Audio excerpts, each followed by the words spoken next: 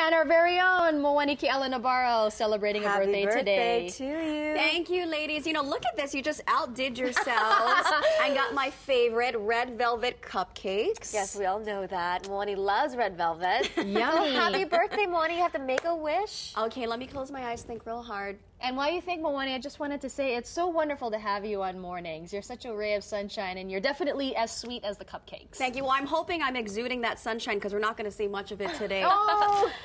Hey! All right.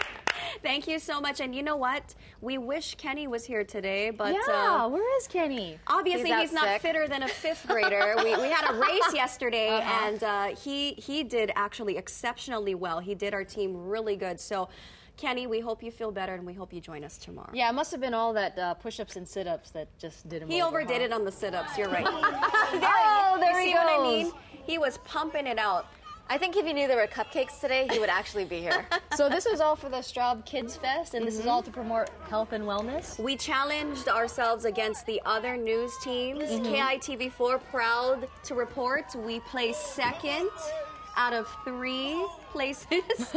But, you know, we had a great time out there. It's for a great cause. Brian Clay was there. He said he just started working out, preparing for this next year's Olympic Games. Wow. So very excited about Well, you know that. what? I'm glad you did all that working out because now it's time to pig out on your birthday Oh, yeah. cake. Oh, yeah. Let's do it. Go ahead, Moani. Thank you so Yasmin. much, Mahelani. And Yasmin. Cheers, everybody. Cheers. Happy Cheers. birthday. And happy birthday to you if it's your birthday. Yeah. Have a great day. Happy birthday. Hope you have some sunshine on this Monday. Our next newscast is tonight at 5 p.m. For more news and information, log on to KITV.com. We'll see you tomorrow.